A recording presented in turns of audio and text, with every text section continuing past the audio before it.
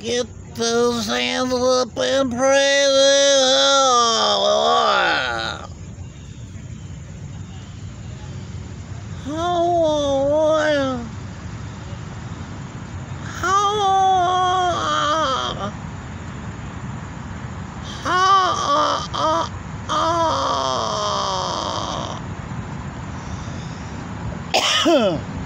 Isn't it beautiful out here? Good night. And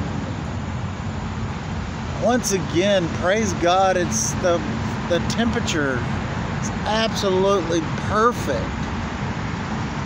It's just hard to believe it could be this magnificent. But praise God, get those hands up. Get those hands up and praise Him.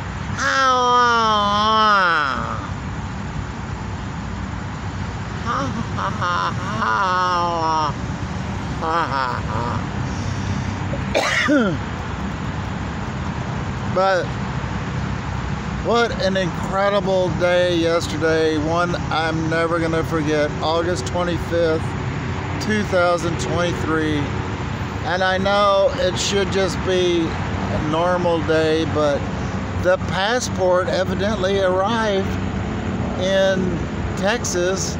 I got an email from Virgil, my Methodist friend, and he goes, "Passport's here."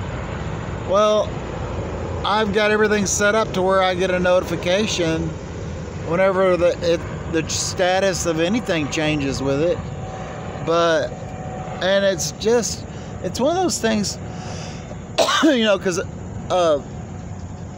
right, and I've said this so many times before, but right when I get a little disheartened,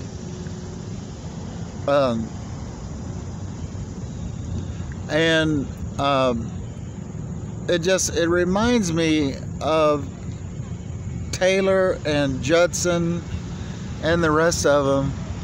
They had to wait 6 years, 7 years in some cases, before their first baptism. And I don't know how much frustration they had or anything like that, but it's just like God will just do something right at the point when you're becoming despondent or wondering if this is really going to happen or not. So, but anyway, I was so very happy, excited that the passport is finally here, and I can honestly say that is the absolute highlight of my day yesterday, and probably my entire time up here, because one, I came for the weather, two, waiting on the passport. So everything's dovetailing into my trip coming up on my birthday, the 13th, which is what, 18 days from now. So a couple of things to do. I've got to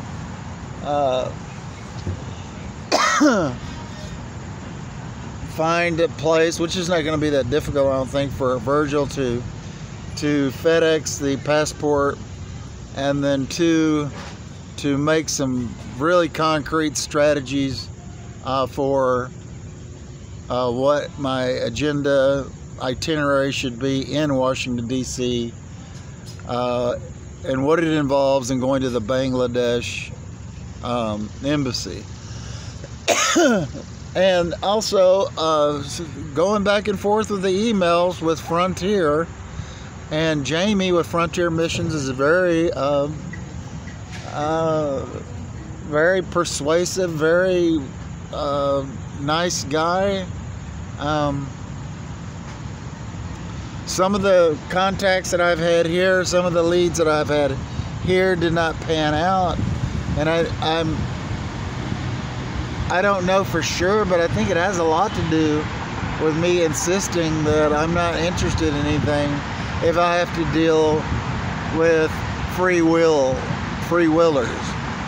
And my thoughts on that is, the only reason a person is a free willer is the same reason that people's are, say, King James only is.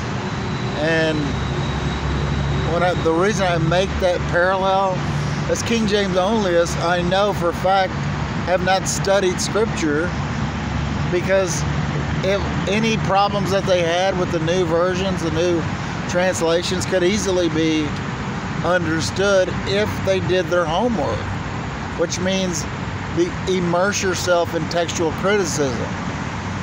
So in the same way, the free willers, if they immerse themselves in the Reformed theology, at the very least, even if they didn't quote unquote interpret it the same way, they could accurately espouse or talk about what the true nature of the Reformed beliefs are. And I shouldn't say beliefs, I just should say understanding. But to me, it's just the reason that we have so much confusion, so many sects, so many cults, is that nobody wants to do their homework. Nobody wants to take the time to research what they need to research. And like Jonathan Edwards, more than anybody that I'm aware of, was very, very aware of the presence of Satan and his minions. And Edwards, more than anybody, has convinced me that he is active and busy. And so it's one of those things that is not really inculcated into our everyday thought patterns, but with God willing, and I'm sure when I get overseas, God willing, that will become incredibly evident of his activity over there. But I'm not there yet, and that's one thing I pray for.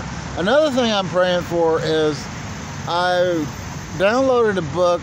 I was just kind of, remotely interested in learning the Greek language. But after reading this one book that I'm in right now, I'm very much not committed, but very much interested in beginning that journey. I mean, this guy knows Piper, he knows some of the Reformed teachers, and he's quoting from them. And these are a lot of quotes I didn't even know. But the point of those quotes is that it enriches your ability to see deeper into what God is saying. The reason because God, for whatever reason, spoke through the Koine Greek language 22,000 years ago. And the benefits would take a little bit longer than I want to spend here to elaborate, but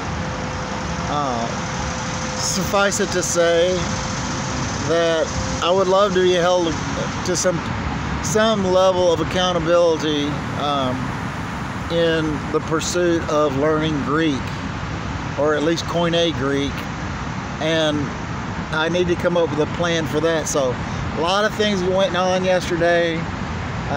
Very good day in the spirit, and I was so thankful to God yesterday. I was just praising the triune God constantly, and it was just a wonderful, wonderful day. But get those hands up and praise Him all.